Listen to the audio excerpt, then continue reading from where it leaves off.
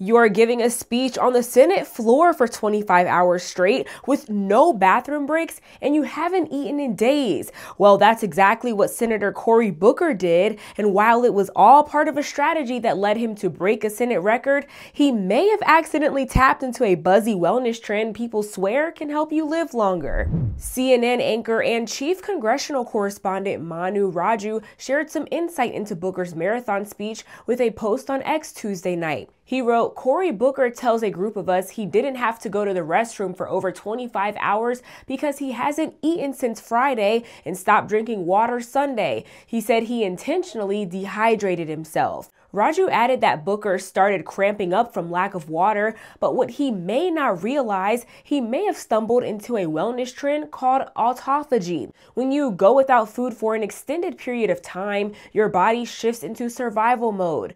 Instead of focusing on digesting food, it starts clearing itself out, breaking down and recycling old or damaged cells, sort of like taking out the trash but on a cellular level. That process is called autophagy, and it's believed to help with things like reducing inflammation, slowing aging, boosting brain health, and possibly lowering the risk of diseases. Cleveland Clinic says autophagy begins around 24 to 48 hours of fasting, with some saying the peak is around 3 to 4 days, which is where Booker likely ended up by the end of his speech. Autophagy has been all over the wellness world lately. At a conference in February called the Don't Die Summit, tech millionaire and biohacker Brian Johnson shared his own longevity routine, including a 4:30 a.m. wake-up time and an 18-hour daily fast. But experts warn fasting isn't for everyone. It can be dangerous for people who are pregnant, have diabetes, or a history of disordered eating.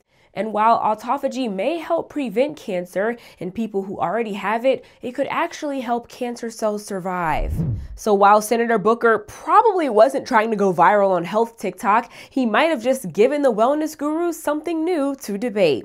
With Straight Arrow News, I'm Kennedy Felton. Download our app or visit san.com for more.